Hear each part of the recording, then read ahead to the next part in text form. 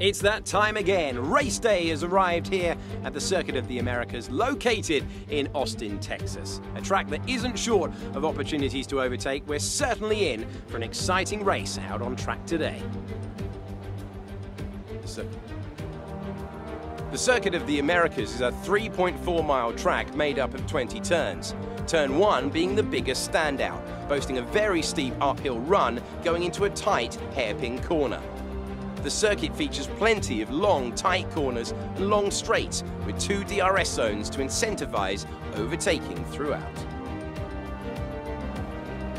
As we await the start of another hugely anticipated Formula 2 race, I'm joined again by Davide Valsecchi. Davide, as a former GP2 champion, can we get some insight to what is running through these young drivers' heads as they sit out on the grid? Ciao Alex, it's a pleasure to be here. There are nervy moments, there is no doubt about that. Mental strength is the key to remain calm and focusing on the upcoming race. Formula 2 is so competitive and all of these drivers knows that they are going to be pushing each other all of the way. In this sport, you have to be able to control your nerves. So before the off, let's remind ourselves of yesterday's results with a look at the starting grid. Nikita Mazepin lines up on pole position, and it's Sergio Sette Camara in P2.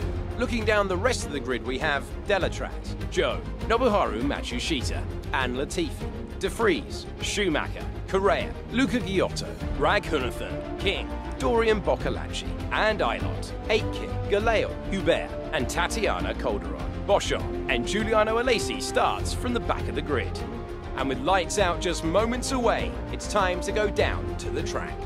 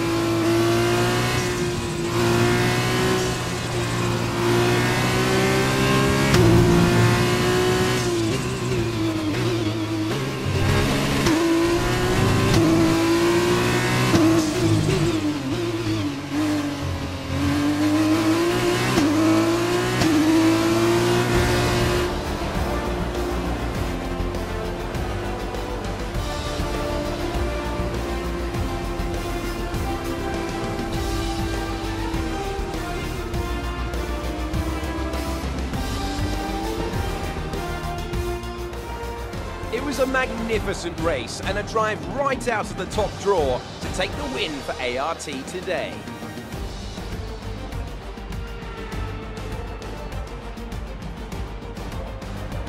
And I have to wonder, Davide Valsecchi, just what set them apart from the competition here. The difference was in the strategy. Credit to the driver for sure, but races like this really drive home how much of a team sport this is. They did a lot of work on the pit wall to really make the most of each stint and to make the best use of the tires. But that said, all of that would have been for nothing without a talented hand on the wheel. ART, the French team who have been racing since the 90s in various forms of motorsport, are once again back on the winner's podium today after a brilliant display of driving skill.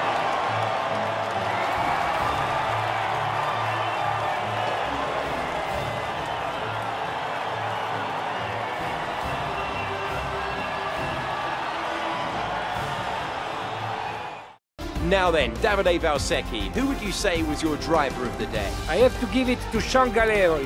Consistency, good buttons, sensible driving. We can be pleased with that performance today. After all this drama, you'd be mad not to join us for the next race. We hope to see you then. Take care.